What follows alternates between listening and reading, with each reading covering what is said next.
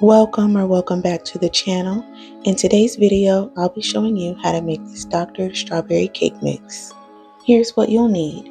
Your favorite brand of strawberry cake mix, 3-ounce Jell-O, strawberry extract, buttermilk, eggs, butter, flour, and strawberry puree. Grab yourself a large mixing bowl and just dump everything into the bowl. That's the best part of this recipe, is that it pretty much is a dump and go. You do want to make sure your butter is melted and it comes back down to room temperature. That way you don't cook your eggs because the butter is too hot. Also, just make sure all your ingredients are room temperature period, so you don't end up with a curdled batter. For the box of Jell-O, I did go ahead and mix it with about 2 ounces of water. I recommend that you do not skip this step. If you just throw the powder into the cake batter, it may come out a little bit more dry. I find that mixing it with just a little bit of water to get this runny consistency is not only going to give you a more moist cake, but it is going to help keep that pretty pink color without adding extra food dye. And then of course you're going to want to divide your batter evenly between 2 8-inch cake pans or 3 6-inch cake pans. Bake those at 350 degrees Fahrenheit for about 25 to 30 minutes until a toothpick comes out with a few moist crumbs. I didn't show this step, but I do recommend that once your cakes are out the oven and have cooled down for about 5 minutes, flip those out of the pan, saran wrap them, and freeze them for at least 30 minutes. This is going to capture and keep all that moisture in the cake. Now, for the frosting, I am making a strawberry cream cheese frosting. All it is butter, cream cheese, powdered sugar, strawberry puree, and that's it. Be sure to check the description box for the link to the full tutorial and recipe.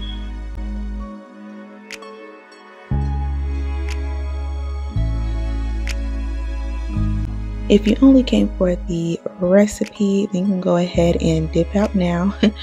Now I'm going to show you how to make a heart-shaped cake if you only have a round cake pan. All you have to do is start off by making 2 diagonal lines just to create the tip of the heart. I normally eyeball this, but you can use a ruler. And then you just want to put some icing at the top of the heart, as well as on those 2 half circles.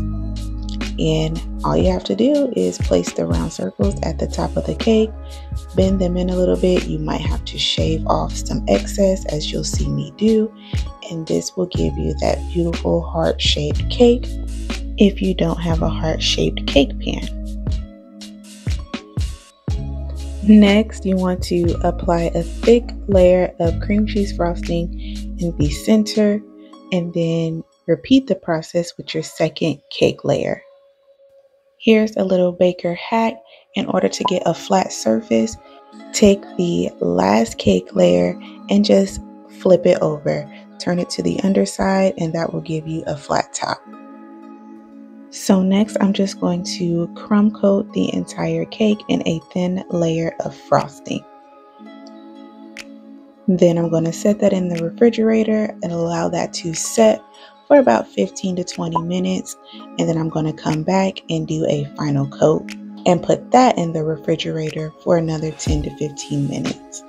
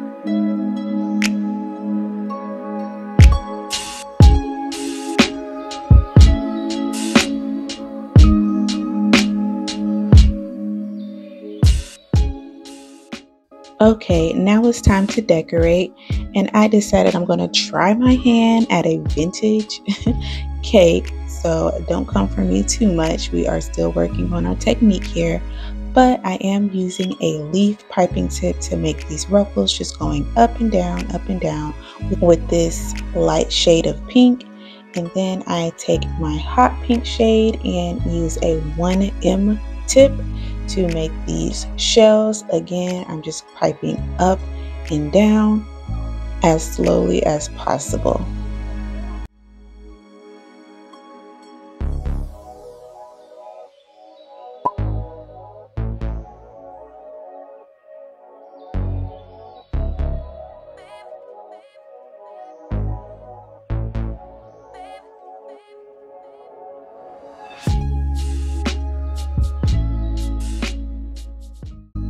Next, I'm going to use a smaller version of the shell piping tip and just pipe more shells in the inner part of the cake as well as the bottom of the cake.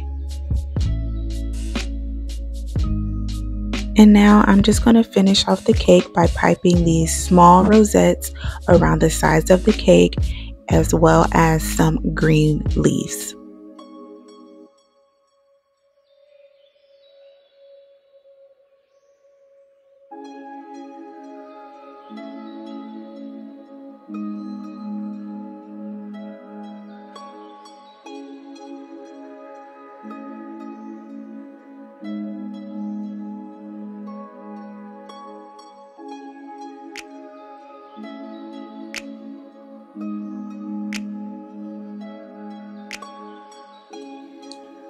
And I figured I would also add a cute little love you message to the top.